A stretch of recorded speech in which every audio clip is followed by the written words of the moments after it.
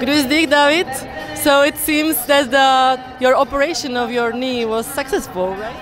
Yeah, it was successful, but I had a little bit problems in the last 3 or 4 weeks before the German Championships. I had a lot of problems, and yeah, I'm happy and I'm very satisfied that it was so good in the qualification, and now I can relax and enjoy the final tomorrow.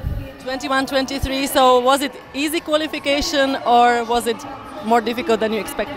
No, it was a heavy mark, 20:55. It's such a high qualification mark, and I want to reach it in the first round, and that's yeah, I do it. I does it.